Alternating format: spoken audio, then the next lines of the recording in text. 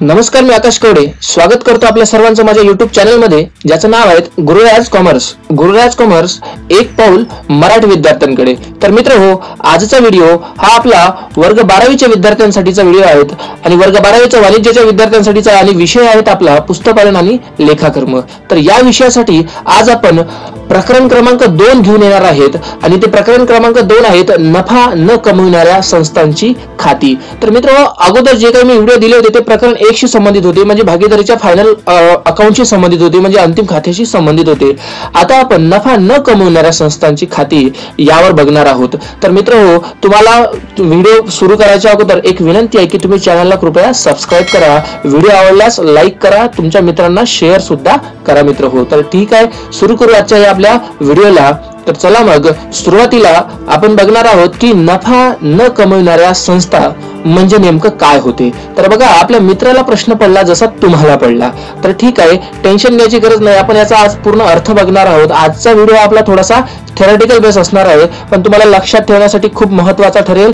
आणि दुसरी महत्त्वाची गोष्ट, तुम्हाला वर्ग 12वी साठी रिकामी जागा किंवा एका वाक्यात सुद्धा प्रश्न येत असतात, त्याच्यासाठी सुद्धा हा व्हिडिओ फार उपयोगाचा आहे. तर चला पटकन आपण याला सुरुवात करू. तर नफा न कमविणाऱ्या संस्थेचा अर्थ पहिल्यांदा पाहणार आहोत आपण. तर बघा, नफा न कमविणाऱ्या संस्था ह्या अशा संस्था होत की ज्यांचा प्रारंभ म्हणजे ज्या स्थापन केल्या जातात कशासाठी, नफा मिळवण्यासाठी, म्हणजे त्यांचा उद्देश अजिबातही नसतो. मला हे म्हणायचं आहे की अशा संस्था असतात की ज्यांचा उद्देश नफा मिळवणे नसतो. अंडरलाईन करतो शब्द नसतो.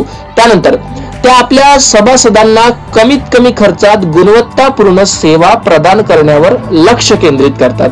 म्हणजे जे काही त्या संस्थेचे जे काही सभासद असतात त्यांना काय करायचं आहे, त्यांना सेवा द्यायचा आहे. काय द्यायचं आहे, सेवा द्यायचा आहे. त्यानंतर बघा, यांचा मुख्य उद्देश समाजाला सुद्धा सेवा पुरवणे असतो. आणि यांचा उद्देश काय असते की समाजाला सुद्धा सेवा करायचा आहे, नफा कमविणे हा उद्देश ठेवायचाच नाहीये. त्यानंतर आणि कला, संस्कृती, खेळ, शिक्षण इत्यादींना सुद्धा काय करायचं आहे, प्रोत्साहन द्यायचं आहे. आपण म्हणतो ना मित्र की समाजाला आपल्याला सुद्धा देणं असते, कारण आपण एका समाजामध्ये राहत असतो. तर ते काम करण्याचं काम कोण करते, ह्या नफा न कमविणाऱ्या संस्था करते. आणि त्याचं सुद्धा हे संवर्धन करणे सुद्धा हा या संस्थेचा काय असतो, उद्देश असतो. त्यानंतर बघा, नफा न कमविणाऱ्या संस्थाचं स्वरूप हे इतर व्यावसायिक संस्थांपेक्षा कसं आहे, थोडंसं वेगळं आहे. वेगळं का नाही, कारण बाकीच्यांचं कसं असते, नफा कमविणे असते, पण यांचा नफा न कमविणे असतो. त्यानंतर या संस्था सभासदांनी किंवा इतरांनी दिलेली वर्गणी, प्रवेश शुल्क, देणग्या, सरकारकडून प्राप्त असणारे अनुदान, त्यानंतर अर्थसहाय्य किंवा सूट किंवा कन्सेशन ज्याला म्हणता येईल, इत्यादी माध्यमातून उत्पन्न काय करतात, प्राप्त करत असतात. आपण विचार करतो ना की सर, या लोकांचा म्हणजे या संस्थेचा जर उद्देश नफा कमविणे नाही आहे, मग यांच्याकडे पैसा येतात कुठून, हे कामं कसे करतात, तर या माध्यमातून करतात. कशा की त्या सभासदांकडून वर्गणी घेतात, प्रवेश शुल्क सुद्धा घेतात आणि देणग्या सुद्धा स्वीकारतात आणि सरकारकडून जेवढे काही अनुदान आहेत, ग्रांट, सबसिडीज आहेत, त्या सगळ्या घेत असतात आणि त्यांचं उत्पन्न तयार होत असतात. ठीक आहे, तर हा होता नफा न कमविणाऱ्या संस्थेचा अर्थ. तर बघा, आता काही उदाहरणं आपण पाहणार आहोत. नफा न कमविणाऱ्या संस्थेमध्ये नेमके काय येतात. आजूबाजूला जर आपण फिरून पाहिलं तर आपल्याला भरपूर उदाहरणं आपल्याला या संस्थेशी संबंधित आपल्याला दिसणार. तर पहिलं बघा, तुम्हाला चित्राद्वारे मी दाखवण्याचा प्रयत्न केला मित्रांनो. या चित्राला परमनंटली लक्षात ठेवा, कारण हे चित्र तुम्हाला व्यवस्थित हेल्प करेल याचा अर्थ समजण्यासाठी. बघा, तर सुरुवातीला दवाखाना. आता दवाखान्याचा उद्देश का नफा कमी नसतो का मित्र, नाही. जसं उदाहरण घ्या ना, मी प्रायव्हेट दवाखान्याशी बोलत नाहीये. उदाहरण सरकारी दवाखाना बघा. सरकारी दवाखान्यामध्ये तुम्ही जा, 5 किंवा 10 रुपयाच्या चिठ्ठीमध्ये तुमचा कितीतरी मोठा रुपयाचा इलाज होतो. म्हणजे हे माफक दरामध्ये तुम्हाला काय करतात, सेवा देतात. विद्यापीठ सुद्धा तसंच. विद्यापीठ सुद्धा काय करतात की तुम्हाला शिक्षण देण्याच्या उद्देशाने किंवा शाळा कॉलेजेस सांभाळण्याच्या उद्देशाने यांची स्थापना केली जाते आणि यांचा सुद्धा उद्देश नफा कमविणे नसतो. ठीक आहे. त्यानंतर मग सर, काही लोकांचा प्रश्न आहे, सर विद्यापीठ तर आमच्याकडून परीक्षेची फी घेते. अरे, तर ते परीक्षेची फी आपल्यासाठी कशासाठी घेते की काही शुल्क आकारल्याशिवाय त्या संस्था चालणार कशा, बरोबर आहे. पण नफा कमविणे त्यांचा उद्देश अजिबातही नसतो. विद्यार्थी घडवणे आहे. विद्यापीठाचं काम कोणतं आहे की शाळा कॉलेजेस चालून विद्यार्थी घडवणे. ठीक आहे. त्यानंतर सांस्कृतिक संस्था, जे काही लोकांच्या अंगी जे काही कलागुण असतात त्यांना वाव मिळावा म्हणून या संस्था स्थापन केल्या जातात आणि यांचा सुद्धा उद्देश नफा कमविणे नसतो. त्यानंतर बघा, कॉलेज. विद्यापीठ समजलं म्हणजे कॉलेज तुम्हाला समजदार. कॉलेजचा उद्देश काही नफा कमवणे असतो का? अजिबात नाही. विद्यार्थी घडवणे, विद्यार्थ्यांना शैक्षणिक गोष्टीची आवड तयार करणे आणि त्यांचा सर्वांगीण विकास करणे हे कॉलेजचं काम असते. ठीक आहे. त्यानंतर क्रीडा मंडळे बघा, तुम्हाला म्हणजे विद्यार्थ्यांना ज्या लोकांना खेळामध्ये आवड असते त्या लोकांचं खेळाला प्रोत्साहन करणे आणि त्यांना वेगवेगळ्या म्हणजे राज्यस्तरीय म्हणा किंवा ज्या काही म्हणा आपण इंटरनॅशनल लेवलचे जे काही संधी प्राप्त करून देणे क्रीडा मंडळाचं काय असते? काम असते. ठीक आहे. तर यांचा सुद्धा उद्देश नफा कमवणे नसतो. त्यानंतर धार्मिक संस्था, ज्यामध्ये आपण मंदिर, मस्जिद, गुरुद्वारा वगैरे वगैरे सगळं आलो याच्यामध्ये. ठीक आहे. तर या संस्था धार्मिक संस्था मानण्यात येतात, ज्याला आपण मंदिर वगैरे म्हणतो. ठीक आहे. तर या संस्थेचा सुद्धा उद्देश काय? नफा कमवणे नसतो. ठीक आहे. तर हे होते काही उदाहरण. तुम्हाला हे समजलं असेल मित्रांनो. ठीक आहे. समजलं असेल तर व्हिडिओला लाईक करायचं आहे. ठीक आहे. चॅनलला सबस्क्राईब सुद्धा करायचं आहे. त्यानंतर बघा की या समोरचा पॉईंट काय की व्यावसायिक संस्थाचे नेमके प्रकार कसे आहेत. तर बघा, व्यावसायिक संस्थेचे म्हणजे मुख्यतः 2 प्रकार आहेत. पहिला, व्यावसायिक संस्था किंवा नफा कमविणाऱ्या संस्था. लक्षात ठेवायचा पहिला प्रकार नफा कमविणाऱ्या, आणि दुसरा ज्याला आपण आता शिकत आहोत तो म्हणजे अव्यावसायिक, ज्याला नफा न कमविणाऱ्या संस्था. हे 2 प्रकार आहेत, लक्षात ठेवायचे. त्यानंतर बघा आता या दोघांमधला थोडा फरक पाहू. तर सुरुवातीला आता काय करू, आपण पहिल्याचा पाहून घेऊ की व्यावसायिक संस्थेचा मुख्य उद्देश काय असते? नफा कमविणे असतो. कोणाचा? आपण शिकत आहोत त्याचा नाही, व्यावसायिक संस्थांचा. ठीक आहे. जे नफा कमविणारे असते त्या व्यावसायिक कार्यात गुंतलेल्या असतात, जसे वस्तू सेवा आणि म्हणजे वस्तू सेवांची खरेदी विक्री करणे. अशा संस्थांमध्ये एकल व्यवसाय संस्था, भागीदारी संस्था, सहकारी संस्था हे सगळं तुम्ही 11वीत शिकलेलं आहे. ठीक आहे. नसेल तर तुम्हाला ओसीएम मध्ये ह्या सगळ्या गोष्टी क्लिअर होणार आहे या 12वी मध्ये. त्यानंतर सार्वजनिक मर्यादित प्रमंडळ, ज्याला पब्लिक लिमिटेड कंपनी म्हणतात, इत्यादीचा काय होते? समावेश होतो. कोणामध्ये? व्यावसायिक संस्थांमध्ये, म्हणजेच नफा कमविणाऱ्यामध्ये. त्यानंतर या संस्था नफा मिळण्याच्या उद्देशाने स्थापन करण्यात येतात. कोणत्या? नफा कमविणाऱ्याचं आपलं काम सध्या सुरू आहे. आपण आपल्या पॉइंटवर अजून यायचं आहे. ठीक आहे.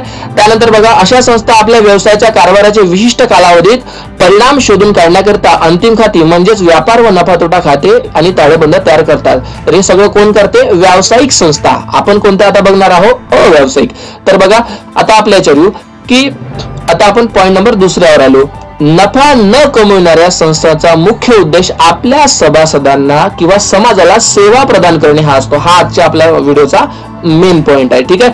अशा संस्था ह्या नफा मिळवण्याच्या उद्देशाने स्थापन झालेल्या नसतात आणि या कोणत्याही व्यापारिक किंवा उत्पादन कार्यामध्ये सुद्धा गुंतलेल्या नसतात.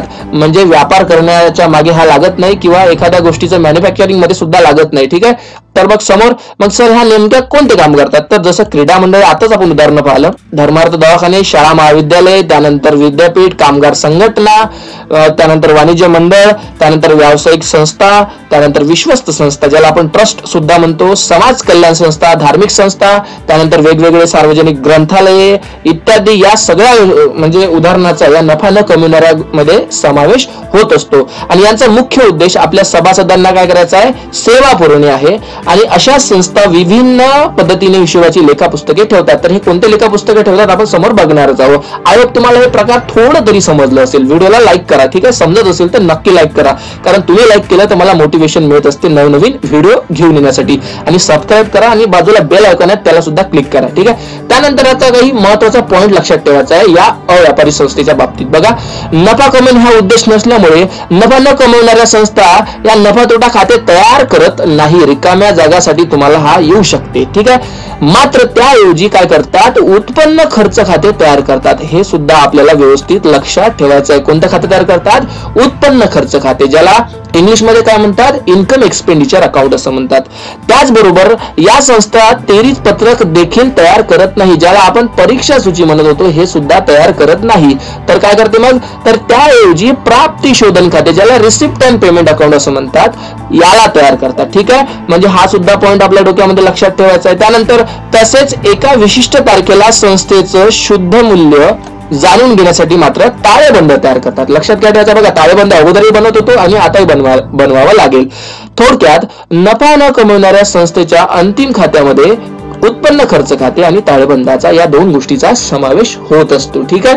तर लक्षात घ्या मित्रांनो, हे पॉइंट तुम्हाला रिकाम्या जागासाठी किंवा एका वाक्यासाठी येणारच आहेत. ठीक आहे.